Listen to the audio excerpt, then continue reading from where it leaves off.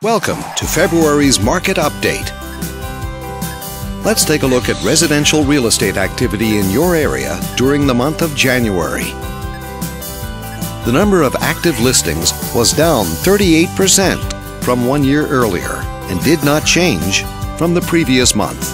These latest figures mean that buyers had a more limited selection of homes to choose from compared to the same month the previous year. As you can see, the median listing price for the month was just under $130,000. Compared to last year, the average number of days that units spent on the market before being sold was down 61%. This lower number of days may signal a positive trend in the local inventory turnover rate. The median sale price was just under $120,000. The number of units sold increased 50% year over year and decreased 25% month over month. Higher year-over-year figures indicate that more buyers have been finding what they're looking for. Thanks for watching.